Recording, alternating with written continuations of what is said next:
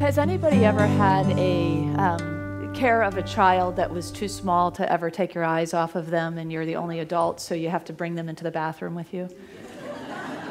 Yeah. That was the case with Joanne, who had her little daughter Gracie, her toddler, to take care of, and so she needed to take a shower. So, you got to be creative, right? So she brought in a toy or something to engage Gracie while she popped in the shower as fast as she could. And maybe she took longer than she thought, but when she was really surprised when she opened the shower curtain, and what she had standing there was not her little daughter Gracie, but a little mummy who was completely wrapped in toilet paper.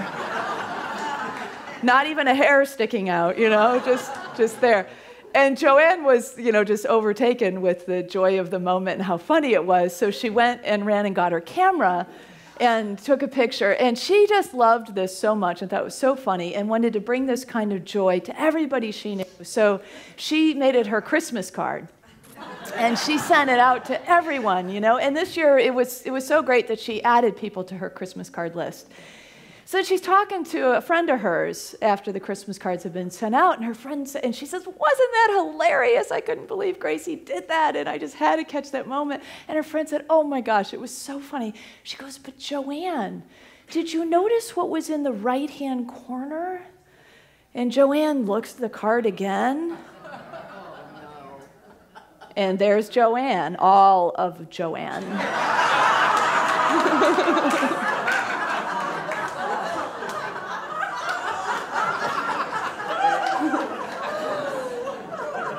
And then, when you open up the card to see the inscription, it says, "Joy to the world revealed this day."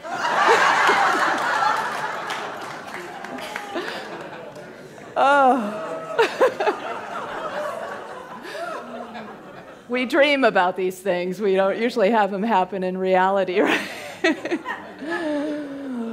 But the real lost moment of this would have been if Joanne couldn't have laughed at herself, right? If she couldn't have just gone ahead and laughed at the situation. Because what are you going to do? It already happened, right? So if we could bring that kind of gentleness and generosity to ourselves and to each other and just say, "Oops, I made a mistake. That wasn't my intention to do that. But, let's just laugh about it and break up that energy and move forward." That's joy. That's what children do. They make a mistake, and then there's a moment of whatever happens out of that mistake, and then a minute later, they're laughing and playing. Do you ever notice that? If we look to children, we see our natural state and how we are these emotional beings that we can move through things pretty quickly and move back to that natural place that is our joy. Because it's always there, and it is the very essence of who we are. Joy isn't something like that happens because things went our way, and now we feel joyful. I mean, that's sort of like a relative understanding of happiness, right? Joy is an ongoing constant that is available to us. So no matter what's going on in our lives, it's the taproot of the essence of us. It's the taproot of the Christ, the divine in us. And so it's there and available to be tapped, even in the midst of difficult times, even in the midst of grief, because that what grief is an expression of love. That's all it is. So if you are in grief and you're either trying to push it away or not really, wanting to experience it, if you can remember, oh, wow, what this is an expression of my love for someone or something that I miss or that I feel sad about their presence or whatever the case may be in that case. So to know that you are also tapping one of these essence steps along the way in Advent, this preparation to Christmas, which is the breakthrough of the Christ consciousness, right? This is the rebirth of the Christ consciousness. And so along the way in Advent, we make a stop at faith. We begin our Advent season with faith, grounding in that foundation of a sense of that knowing that we have in our heart, of a presence that is in us and all around us, that is us individualized, and that is that greatness, that allness that is available to us. And then we journey with that kind of grounding into peace, into the peace that is the sense of the season, right? That sense of, oh, yeah, there are those moments, even in a busy season. Don't you have those moments when you notice the light or you notice some interaction that just puts a smile on your face, that, they all kind of weave together. So there is joy in the peace and love in the joy and so on. And then love. Last week we stopped along the way at love, and to feel that love and that connection for each other, but also that connection that is within us with Spirit. And finally now, this is the Children's Sunday, really. So this is the day that we all become like little children, right? This is part of what Jesus, of course, offered to us. How do you enter the kingdom of heaven? Well, become like a little child again. It helps, I have to admit, I use it as a crutch, to have children around us. And because I have Grace, our goddaughter, 5-year-old, living with us, I get that shot of joy pretty regularly, with her joy, and reflected back, and then the little kids in us come out. So we've been doing Elf on the Shelf. Anybody know about Elf on the Shelf? Yeah, a few of you do. So Elf on the Shelf is a fairly new thing. I don't know how many years it's been around, new to me last year. What happens is the Elf on the Shelf book arrives with a little elf, the skinny little elf. And the idea is that the child names the elf, and then the elf puts herself or himself somewhere in the home each day, and then they watch the child, and then they fly back to the North Pole in the night and let Santa know how things are going for the child. And then they arrive in a new place in your home in the morning. So Jingle, our elf, has been all over the place in all the craziest places. I mean, she's been riding toy horses. She's been in the company of stuffed animals. Today she's riding a branch in the Christmas tree. She hangs from the lights. She does all kinds of crazy things. But what's priceless about this is every morning is like Christmas morning. So Grace, as soon as she opens her eyes, wants to know where Jingle is, and she runs out of bed and finds Jingle. And then as soon as we get up, each of us open our eyes, come on, she'll grab my hand and, drag me into wherever place. Look where Jingle is. Sometimes she'll do that throughout the day. I'm like, remember you showed me this morning, but, it's okay. It's okay, you can have joy at noon and joy in the evening too, So, we can do these kinds of things for ourselves. We don't have to only be in the company of children, because we're a bunch of kids anyway, right? And this is the beauty of Christmas. It's like the whole thing is about the unwrapping of the gifts of us, the unwrappings of the gifts of humanity, the unwrapping of the gifts that Spirit has given to us. And if we can approach things in that way and stop ourselves when we get lost in the shuffle of stress and all that stuff that often happens for people in the holidays, and just go, oh, wait, I'm going to bring a smile to my heart right now. I'm going to take one breath and imagine that there's a smile in my heart right now. And then I'll reopen my eyes and look out into the world and see from that place. So it can be that kind of, joy doesn't always have to be sort of raucous. It can be this sort of quiet, kind of peaceful joy, a kind of knowing, right? That all is well, that life is good, that there's so much to be grateful for. We have these bodies, and we have a breath, and we have a pulse, and we have an opportunity to live and to serve and to experience and to grow. There's so much good, right? To be here. And so it's a kind of seeing through the eyes of goodness, the eyes of appreciation. And laughter, boy, laughter is really a key to this, isn't it? A key expression of when we feel joyful. Anybody ever laugh till you cry, till your guts hurt? I mean, isn't that the best? It's been a while since I've laughed that hard, but I'm awaiting the opportunity. And that feeling of just complete, like, giving over, letting go, and we are so in the present moment when we laugh. Anybody ever be like laughing hilariously and thinking about what you've got to do at the same time? No, because we are so given over to the presence of joy. And so it's those moments that remind us, really in truth, who we are, and to take things a little bit lighter, to lighten up a little bit. And if we can even just use that as kind of a mantra for ourselves during this season, I am going to lighten up, feel the smile on my heart, and approach this moment as a child would Christmas morning. We could take that into every day of the year, couldn't we? There's a Yiddish proverb, and it says, laughter is it says, what soap is to the body, laughter is to the soul. Yeah, and there's a Japanese proverb that says, time spent laughing is time spent with the gods. Isn't that true? There is that sense of godliness, of goodliness when we're in those moments.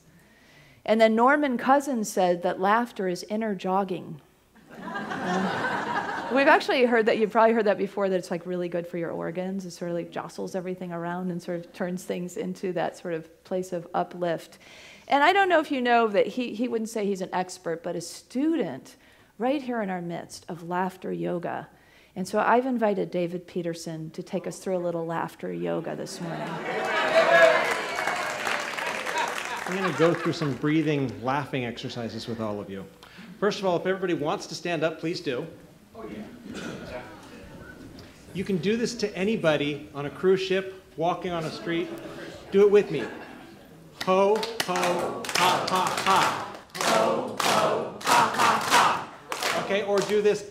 Very good, yay! People will look you in the eye and go, oh my God, you know laughter yoga.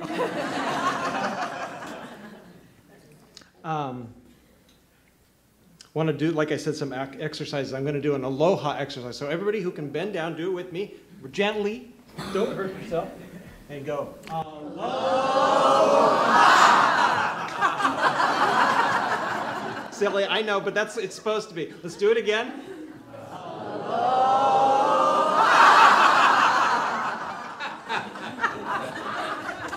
This is a new one that was discovered by, I just saw it online or whatever. Okay, pretend we've got some mental floss here. Go into the ear. It's kind of funny. Ooh! Ah! Woo!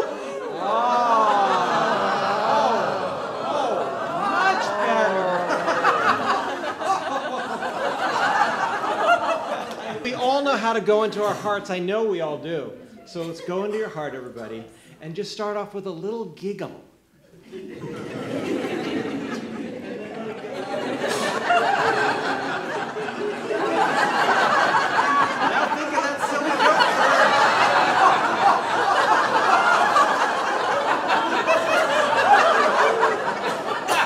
And that's laughter yoga, everybody. Thank you, everybody. Can you do the very good again? Oh, yeah, sure. Very good. Very good. Yay! Sorry, I should have done the clapping. In between the exercises, you go, ho. Ho, ha, ha, ha. Ho, ho, ha, ha, ha. Seriously, do that to anybody from another country. They may know what you're doing.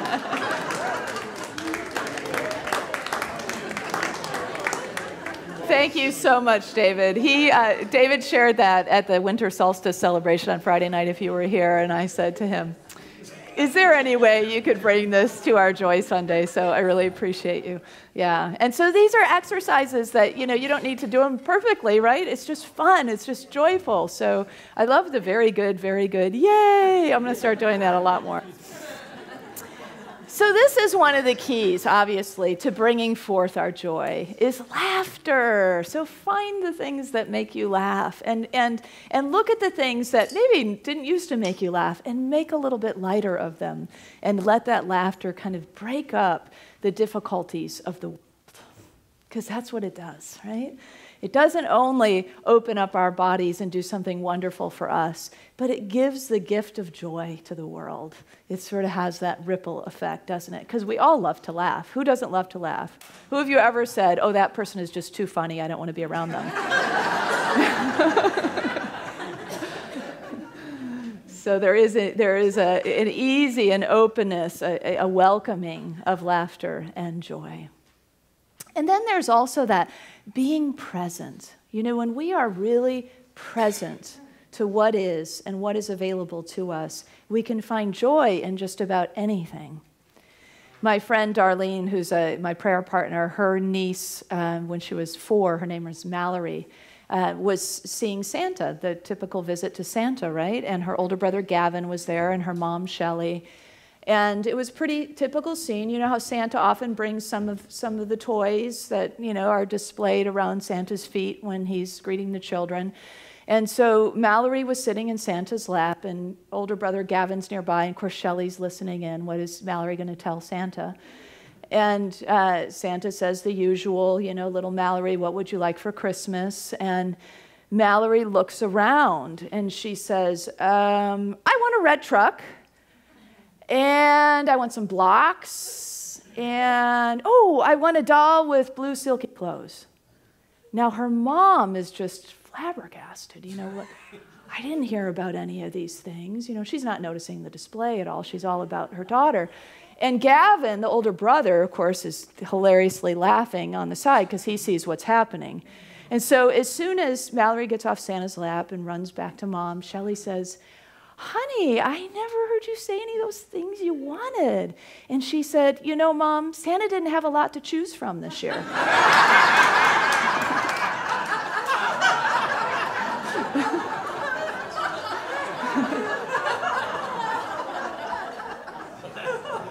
Mallory wasn't sitting there saying, oh, bummer, what I wanted isn't here, you know, or what, you know, something's missing, or my longings are not going to be fulfilled. She made the best of the situation. She looked around, she said, sure, why not some blocks, a red truck, a doll with some blue clothes, that sounds fun, you know? And so it's that kind of presence, you know, if we can bring that kind of innocence, really, to our lives and look around and say, wow, I've got this fabulous family. It's not always perfect, it's not always quiet, whatever it is that you're wanting.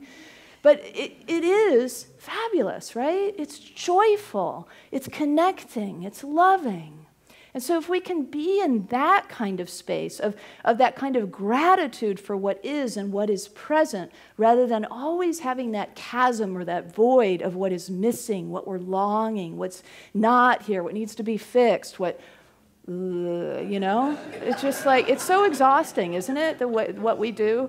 And so it's instead to turn ourselves to the truth and the joy and the presence that is right here, the gratitude for what is good. And to focus on that good then increases and brings forth more of that good and more of that feeling of joy. So a lot of it is about being present. Anthony DeMello said, there's only one reason why you are not experiencing bliss at this moment. You want to know why? It's because you are thinking or focusing on what you don't have. Yes. That's it, right? What is here? What is good? What's good in me? What's good in my partner? What's good in, you know, the people that are sitting around me? What's good about my community? What's good about my home? Focus there and watch how your life will turn to this natural state of being in joy. So that present moment, one of the poets of our time, she's by some heralded as the most popular American poet who's living, is Mary Oliver, who has that beautiful way of seeing, especially the natural world, in this kind of joyful, delightful way. So I'd like to share with you one of her poems. It's called Mindful. Every day, I see or hear something that more or less kills me with delight, that leaves me like a needle in the haystack of light. It was what I was born for, to look, to listen, to lose myself inside this soft world, to instruct myself over and over in joy and acclamation. Nor am I talking about the exceptional, the fearful, the dreadful, the very extravagant, but of the ordinary, the common, the very drab, the daily presentations.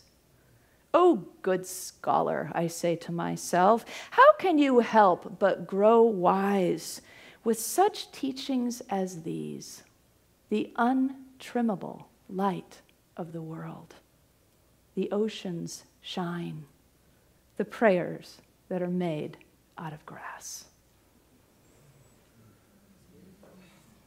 The untrimmable light of the world. Let us take that into our joyful, mindful, present understanding of what is available to us. The ordinary becomes extraordinary when we are present. We don't miss things when we're present, right? That would otherwise maybe just be sloughed off or not thought of as much of anything. You know, the wise men in the Christmas story, they didn't miss the star. They were paying attention. They were drawn to what was going on in the sky. They were focused there. And they watched, not only did they watch and pay attention, but then they followed its movement. And they even packed up their stuff and their camels and followed its movement. So it's like Spirit shows up as the untrimmable light of the world, and we go. And we follow. And we allow it to unfold, even though we may not know where it's taking us. We may not know exactly what we'll find at the end of that stream of light, but we'll go. And that's what the wise men did. Why? Because they're wise, right? They're following the guidance. They're allowing themselves to be led. They're surrendering to the divine Spirit that is leading them home. And so they follow that star. And it says, you know, I love this, that in the scripture, even though the wise men had some kind of expectant idea of goodness at the end of that star, they might not have known exactly what to expect. But the scripture says that when the star stopped over the child who was to be born, that they were overwhelmed with joy. So when we say yes, when we open ourselves to what is present for us and say yes to whatever that is present, it's like opening the door of the divine and letting the surprises and the mystery of Spirit lead us to the moment when we realize, there's joy. There's that joy. I used to think joy was elusive. I get it now. It's not. It's there. It's just about going with it, allowing it, resting in the presence, recognizing that it's here, opening the door to it by being willing. And when we do, that taproot that is joy becomes known to us, expressed through us, felt through us. So Charles Fillmore talked about how spiritual perception reveals that we are not persons, but factors in the cosmic mind. So we often think of ourselves in these sort of very simple and limited ways, right? We're a human, we're a body, we're a mind, whatever it is that we think. We've got a limited amount of blah, blah, blah. You know, you can fill in the blanks. We know that story really well. But if we instead just take on that for a moment, that I'm not so much just a person, but I'm a factor, an idea, a divine idea in the cosmic mind that has become manifest out of divine intelligence. That's pretty cool to be, isn't it? I want to be a factor in the cosmic mind rather than just a person some days. All days, but you know, some days I can't even go there. So today, in this moment, when we're present to it, we go with it. And what Charles Fillmore then says is, don't think of yourself as just a body of flesh and blood. He says, affirm yourself into the truth of who you are. He says, affirm, I am the Christ, born of the living God. And he says, basically, that's what Jesus did. He affirmed the truth of who he was. Christ means the anointed. And so, yes, Jesus had this this title put on him of the anointed Christ, but he told us and he taught us over and over again, it's not just me, folks. I'm trying to exemplify for you the truth of who you are, the hope in you, Christ in you, the hope of glory. Did I not say ye are not our gods? And the things I do, you will also do. You know, so over and over we were taught and shown that we too are this Christ. And that's what Christmas is all about for us in Unity, is the recognition, the remembering, the rebirth of this Christed consciousness, this anointing that we have been given. So when we bind our mind with limitation, we keep ourselves in the dark. We keep ourselves blocked from that truth and blocked from our joy. Another great Unity author and teacher who made his transition in 2002, Eric Butterworth, wrote in one of his books, Celebrate Yourself, when the ties that bind the mind are broken and a person is introduced to their real self who has no limitations, the bells of heaven ring for joy. It is what the essence of this thing we call God, this essence, this energy, this love, this joy, what it longs for, if there could be a longing. Again, it's hard not to personify, right? But there's a desire, a cosmic desire that which was created out of that cosmic mind will remember who it is, will recognize what it is, will come home to that magnetizing truth of what it is. And so when we shift into, wow, I'm a factor in the cosmic mind. I am not just blood and flesh and bones, but I am the very embodiment, the true Christ. It's a lot to take on. So I think that's why sometimes we just need to take it sort of one step at a time, right? Some days we can go there a lot quicker than others. Some days we can really stand in our magnificence and own our joy and be in that divine flow. And other days it's just a little creakier than that, right? It's a little harder to get there. It feels a little rusty. And so that's okay if we can also be present to what is, love ourselves where we are, love each other where we are, extend generosity to one another. That lubricates the movement toward remembering the divine, the true Christed self that we are born once again to remember again at this time, to know again for ourselves. So all that stands between us, really, and this joy is those ties that bind the mind. So just, I want to offer to you this week maybe to work with that, to journal on that, or to look at that, reflect on that during your meditation time. What ties are binding my mind, if any? I mean, maybe there aren't, but chances are most of us have something that's kind of tying us up in some way, or somehow choking a little bit of our joy out.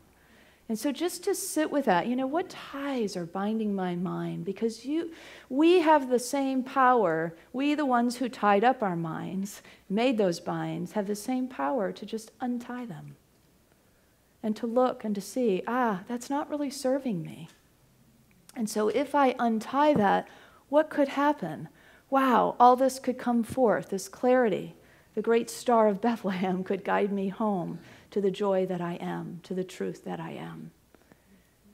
And so it's with those simple exercises of our work to continue to reflect back, where am I holding myself back? Where am I blocking myself? Where am I limiting? Where am I holding myself apart from others? Where am I cutting off the stream? And how can I and how really, a lot of times how actually really isn't the right question, because how is the divine's answer. So it's more like a willingness. I'm willing to unbind myself. I'm willing to untie these binds. I'm open to be shown. And then the way comes. Sometimes they even just untie themselves, it seems. You ever had that experience? We call that grace. And always open to grace. So for us, for our joy, for this journey of joy, laugh often, laugh easily, laugh some more. Be present to the good that is in you, the good that is all around you, the good that is everywhere present. And allow yourself then to be your truest self. A great movie, I'll also give you a suggestion, a classic movie to rewatch is because most of you have probably seen it, Miracle on 34th Street. Have everybody seen that? It's an oldie, so some of you may not. I think there's been remakes over the years and in color and so on. But, you know, in it, Kris Kringle says he's Santa Claus, and he works at Macy's as Santa Claus, much like the Santa Claus that Mallory went to see. And then the psychiatrists start to question that he's really Santa Claus, as you can imagine, adults not believing that he really is Santa Claus. And so they then have him stand trial. And all he can say is, this is who I am, you know? And he keeps showing up just like we know Santa to be. He's loving, he's wise, he's kind, he's jolly, he's simple. He's just Santa, right? And so it's kind of the same thing for us. Like taking on the Christ, it probably won't work for you to go out in the streets and start, you know, bellowing out that you are the Christ. You might actually be sent to the psychiatrist and stand trial in our society. We all would understand in this room, so you can do it in here if you'd like. But it is that sort of allowing ourselves to be like Kris Kringle was in the movie, like he was as Santa Claus. Like it just is who I am. You know, I am the Christ. You know, I am that. I am that which brings joy to the world. I am that because it is my natural state of being. Let's know that together, because that's really the essence of joy, to know that it is our natural state of being to be in joy. And let's say it together. Joy is my natural state of being. So I invite you one more time to drop into your heart, to feel that smile in your heart, to feel the very good, yay, and then to say it. Joy is my natural state of being. And so it is.